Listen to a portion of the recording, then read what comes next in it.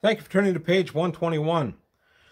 Today we're going to take a look at something from the Ashes box set, the Animus.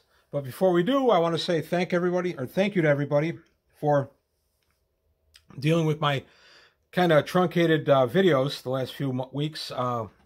If you hadn't heard, we are caring for an ill family member who requires 24/7 care. I've been part of that care, so I haven't been able to put as much time into the channel as I wanted to.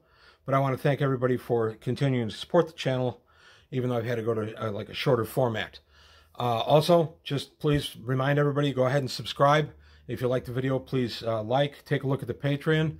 Patreon's been slipping lately. I use that to fund the channel, so any help you can give me there would be greatly appreciated. But now to the important stuff today, the Animus from the Ashes box set from 1992. The Animus is an undead creature. It has armor class 10, 12-inch movement, 14 hit dice. Thaco is 7. I don't use Thaco. I never have. Special attack, or let's see, damage attack by weapon type +4. Special attacks and defenses, see below. No MR. And we get down the description down here. The Animus, unique undead creature created by the priests of an evil power, Hextor, with the help of the infernal fiendish aid. Animuses, or animi, are driven creatures filled with cold hatred and burning ambition for cruel rulership, the infliction of suffering, or some other equally dire goal. Most animi appear to be humans with weathered or wrinkled skin, prematurely aged but clearly strong. Some of them only have an effective charisma of 3, and they wear masks to cover their faces. Think of Imhotep in the 1999 Mummy movie before he's fully regenerated. Almost all Animuses are somewhat vain and dress well as befits their former station in life. Animus creatures were formerly nobles, generals, and advisors to the Overking of the great kingdom of the world of Greyhawk, and had human lives as priests, warriors, and the like. Now for its combat, it has a plethora of special attacks and defenses, which make it a formidable opponent. Animi that had special abilities in their living state by virtue of class, or more rarely by race, still possess those in Animus form. Thus, an Animus created from a 12th level warrior has those attacks per round. Animus created from a priest or magic user would still have their spellcasting ability.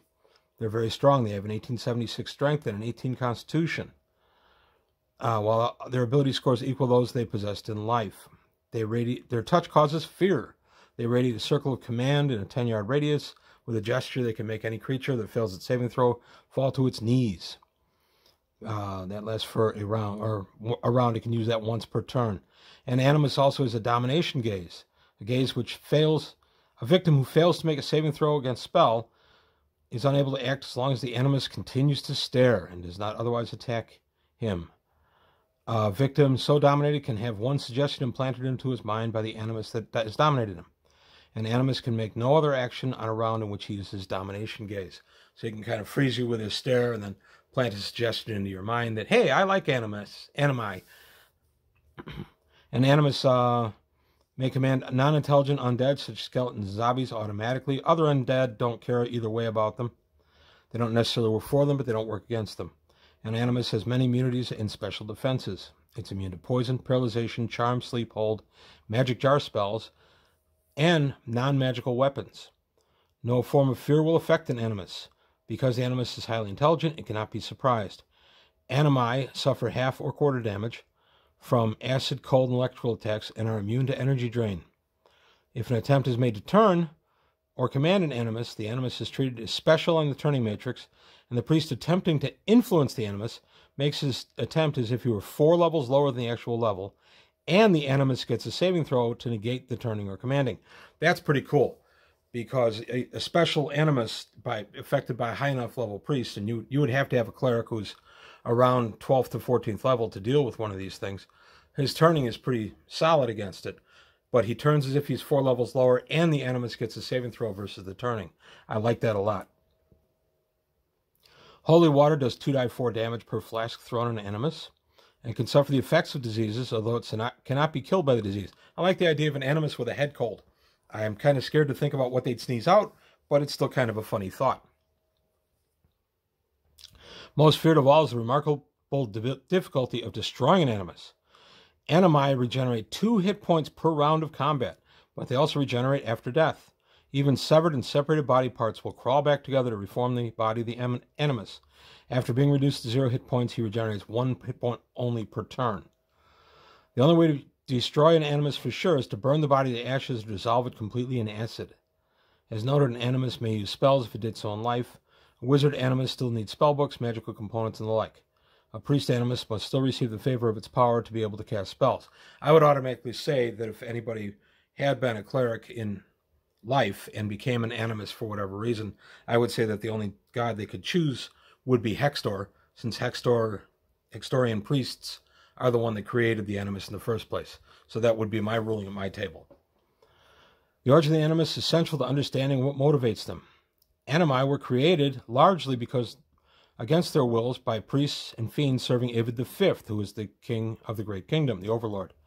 Powerful warriors, wizards, and priests were slain and then revived in Animus form. So basically what you need is somebody to rightly murder you and then bring you back as this Animus. So you're not part of the selection process here.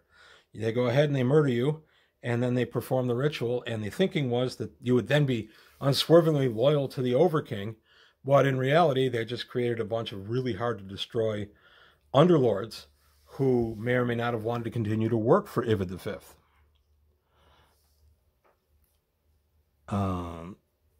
Ivid wanted them because then they'd be able to rule the lands forever, and they'd be difficult to destroy, but it kind of backfired on him. Animi are torn between being solitary and having to exist in a social world. An Animus has no friends and no longer feels any affiliative needs, loves, friendship, or the need for companionship. Just as it needs no food or drink and other bodily pleasures or sustenance. The motivations that drive an Animus are dark: revenge, hatred, fury. So basically, these guys are not happy campers. They were murdered against their will by their ruler, Ivid V, by his Hextorian priests, and brought back as these Animi who are going to go ahead and continue to serve forever under the thumb of the Overking. And they're going, well, why am I serving under this guy? The funny thing is, if you continue to read the From the Ashes stuff of the world of Greyhawk, is that Ivid himself becomes an Animus. He gets murdered. We don't ever know if it was, kind of with his consent or not, and brought back as an Animus. I thought that was a really nice touch. So he's an undead nasty sitting on the throne of the Great Kingdom. The exact process by which Animi have been brought about is unknown. What is known is that the priests of Hextor, using a resurrection spell together with fiends, work on the corpse and spirit of a slain human to create the Animus, working its magical defenses into its body and affecting its spirits. Ivid wanted single-minded, utterly loyal servants. What the priests and fiends created was a creature with the capacity to be ferociously single-minded and cold in its motivation, and utterly implacable in its pursuit of what it wanted. How they did that and whether the result was exactly what they wanted is not clear. It's rumored that some Animi have special attacks or defenses. Savfrin, the Animus ruler of Old Almor, is said to have a skin as tough as iron and be resistant to attacks with edged weapons. The Animus priest Delgath of Rinloru is said to be able to raise blisters in the palms of his hands with which he can secrete a terrible burning corrosive acid without any harm to himself, but which he uses when shaking hands with a terrified prisoner while smiling in triumph. Delgath's blessing is the phrase whispered in Rinloru to refer to the dread touch. Finally, note that as a result of their creation, many Animus creatures are as paranoid as they are arrogant. Animi with enemies see real and imagine, see enemies all around them. They are usually obsessed with assassination, even to the point that they have their food tested for poison, despite the fact they cannot be slain by poison. Animi often rationalize this by saying they cannot be certain that no poison found anywhere can kill them, so why take chances?